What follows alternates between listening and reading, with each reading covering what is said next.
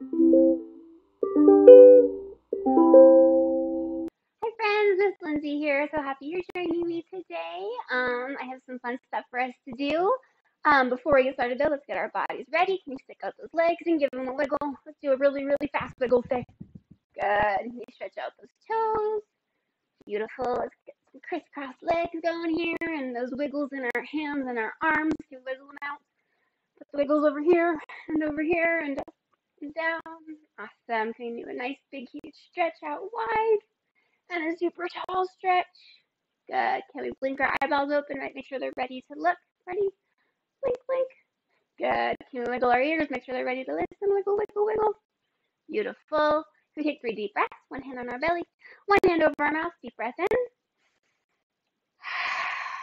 Good. Let's do 2 more. Ready? Awesome. Last one really big. Good. Can you make a porcupine and put them in your lap and catch a word? Good. Okay, let's look at what we're doing today. So first off, I'm going to teach you one of my very favorite fish songs that I love singing with the kiddos. I hope you can sing along with me. It'll be lots of fun. Then you're gonna go listen to a story called the Pout fish about a very, very sad fish who learns how to be a little bit happier.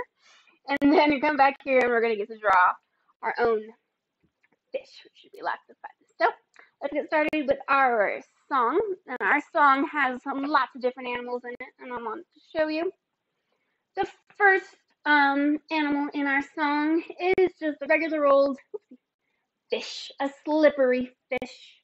You may fish, and to make a fish motion, I want you to put your hands together, and can you wiggle them like a fish? For a slippery fish. Good.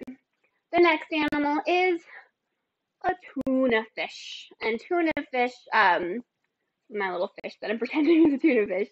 For the tuna fish, I want you to make your hands like nice and big and make your fingers really long and stretch them out, and then wiggle them in and out like this for tuna fish.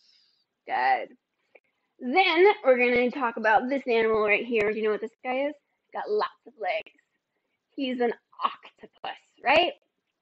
And for the octopus, I want you to use your imagination to pretend you've got lots of squiggly arms and maybe squiggle them like this. Good. Octopus. The next animal is our shark. We all know and love sharks, right? And see how sharks have a fin right on top of their bodies? So what we're going to do to pretend to be sharks is we're going to put our hands together like this and put them on our heads. Pretend we're a shark too. Shark. Good. And the last animal is a whale. This is my orca whale here that I have. But and for the whales are huge, really big animals, right? And they have little blowholes on their heads. That's like, you know how when you take a deep breath in and that air comes out your mouth and your nose? This is the whale's little mouth nose.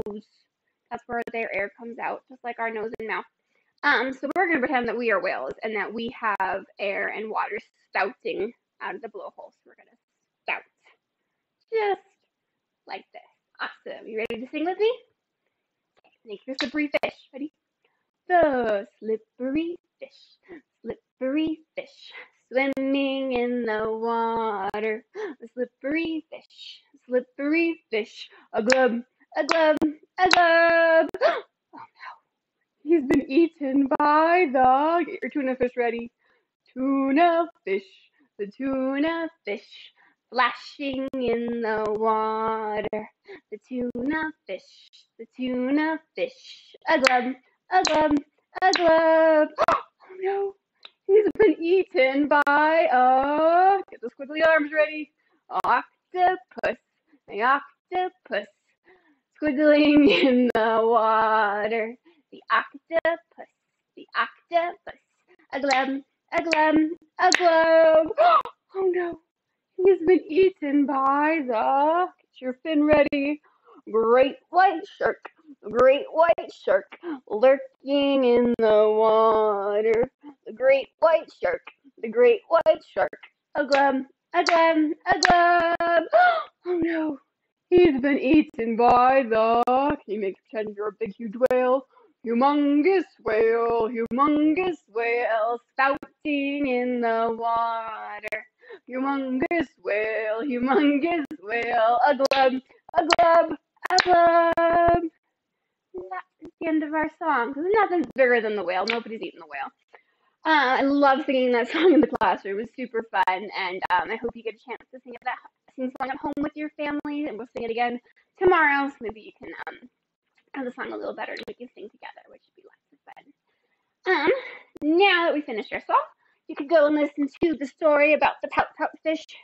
It's a very silly story about a very sad fish. He has a very frowny face like that because he's pouting. He's sad. And then he has to learn how to be a little bit happier. So I'd like you to go listen to that story and then come back here and we will draw some fish together.